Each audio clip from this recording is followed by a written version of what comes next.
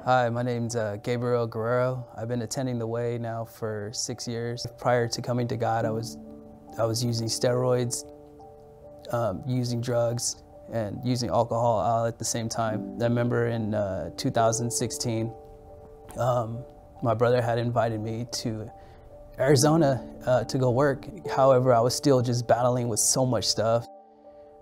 I was in a broken place, really bad place in my life.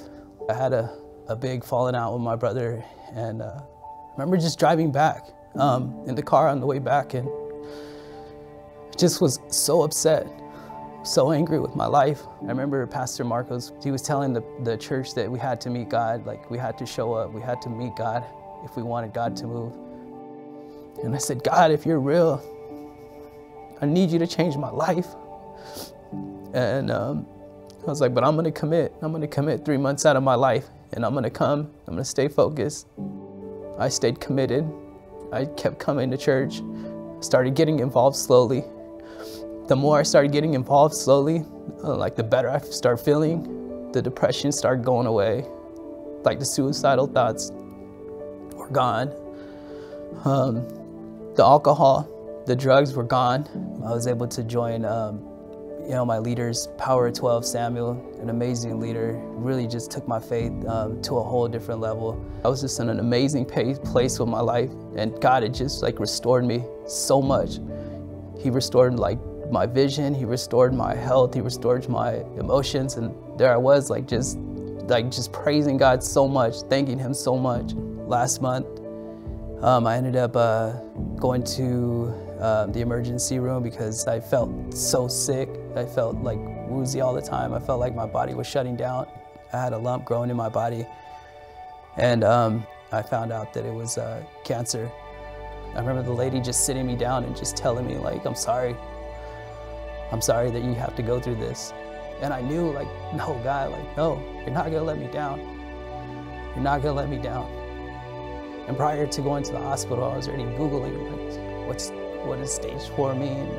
People that are dying. And I felt all these symptoms, but I didn't want to receive that.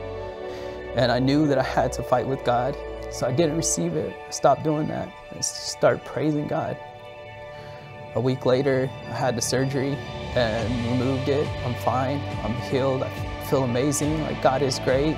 So if there's anything that I want you to know, stay committed and really just trust God. Continue to show up, continue to trust God, continue to say, you know what, no matter what the circumstances look like, no matter what I'm dealing with, I'm gonna continue to stay plugged in because God will never fail you. Hey guys, my name is Sam, and this is my beautiful wife, Alexis. Hi, wow, what a powerful testimony that we just witnessed come through Gabriel's life. Sam, I remember when you received the phone call and you were able to call me and share with me what Gabriel was going through. And I remember that our first response was prayer. I totally remember every single detail. And what's awesome is how we responded, like you said, with prayer, but then also with community. And God wants to use the community that you're in order to bring restoration to you. And so what's really awesome about this story with Gabriel is how God walked him from the moment that he was on drugs, he was hurting, he was in trouble, all the way to the point where he was trusting God, and now he's transformed and living a life on fire for God. And it's so great to just see that. Now, there's a scripture that really goes well with this testimony. Could you share it? Yes, it's in Isaiah 40:29. It says, He gives power to the weak and strength to the powerless. What a beautiful promise we have from God. Yeah, definitely. And honestly, that promise is relevant in all of our lives.